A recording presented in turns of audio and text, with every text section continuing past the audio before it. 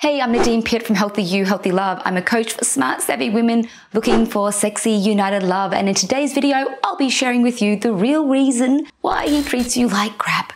I think my thoughts about this topic might rock you a little, so stay with me right to the end, as what I'm about to share with you will make sense very soon. Firstly, this is probably a very good time to share with you that I personally know how difficult it can be or feel to find love, but not any kind of love, the real deal, the compatible type. I know as time goes by, the harder it feels that you'll ever meet someone who's truly a match. And when someone feels like this, guess what can happen?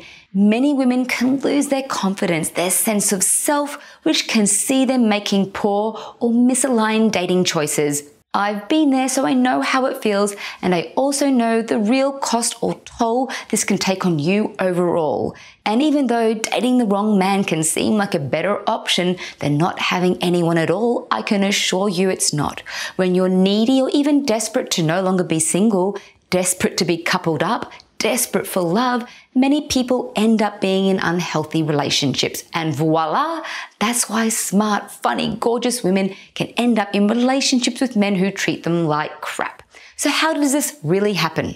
Most women in crappy relationships know that it's not healthy or truly fulfilling, but this knowing doesn't make them leave, they often stay.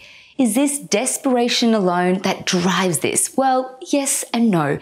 Pretty much everything we do comes down to how we perceive our worth and what we believe we are worthy of, which means the reason a woman gets treated like crap by a man or by anyone is because she is treating herself like crap first. Unless you're in a relationship with a sociopath and you've been completely brainwashed over time, no man can make you stay with him unless you want to be there. This is your choice, and if you date someone who treats you poorly, then you allowed this, which means you created this because you've condoned it. So many women blame men or believe that the man will one day change. They spend so much energy wondering why he treats her so poorly. They wonder if a man, any man, will ever treat her right. She wonders why she stays. She can't believe she keeps going back for more, and yet, as I said before, she never leaves. So here's the clincher. A man doesn't change unless you change, period. Until you change your approach, change how you view relationships, change how you communicate your needs, change how you treat yourself, change how you perceive your worth, no one else will change. Well, rarely. In fact, this is what inspired me to create my romantic love syndrome quiz. This quiz is brilliant, and it shines the light on the sneaky beliefs and mindsets you might have that are stopping you from experiencing big, yummy love. You see, the man you're with right now could be perfect for you, except you don't value yourself enough to require to be treated with mindfulness and kindness. We teach people how to treat us. Sure, he might not have the skills to be in a loving and intimate relationship, and yet, as I said, we teach people how to treat us, and women are brilliant at rewarding a man's poor behavior. If you think you could be struggling with one of these sneaky love blocks, please find a link to my quiz right below in the description. So if you want a man to love you tenderly, to treat you like the beautiful and deserving woman that you are, then you need to stop treating yourself like crap so that he stops treating you like crap. If you value kindness, then be kind to you by saying no to things that don't feel good, that don't bring you joy, that go against what you value. People treat themselves poorly or like crap in a myriad of ways. Sure, some people more so than others, and yet we're all able to live out of integrity, from what food we eat, how much alcohol we consume, comparing ourselves to others, not making time for activities we love, or not seeing special friends or valued family members. Unhealthy self-talk, all of these kinds of actions are unloving in some way and feel crappy, and we do this to ourselves. I remember a very painful period in my life when I was dating a man who really wasn't healthy for me. Even though I was not a doormat per se, I would often express what didn't feel good to me in the relationship. I kept going back for more.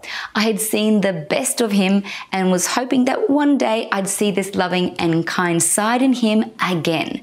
though those moments were always fleeting. The majority of the time he was hot and cold and breaking agreements. I was often upset and feeling anxious, but it wasn't his fault.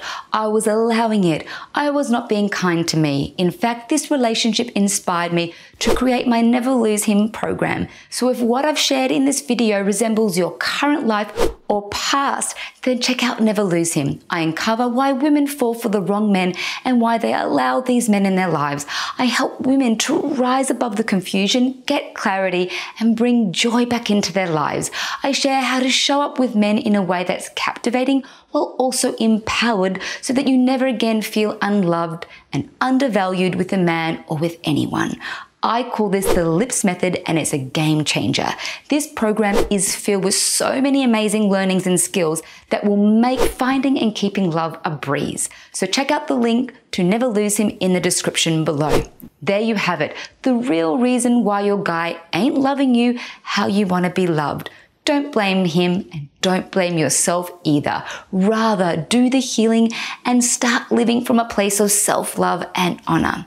Once you have a few new mindsets and skills up your sleeve, you'll start to feel confident and be able to experience the most loving and connected partnership with the kind of man you truly want in your life. Now, before you go, don't forget to subscribe, hit that bell button to get notified of my next video, and please share this video with at least one friend.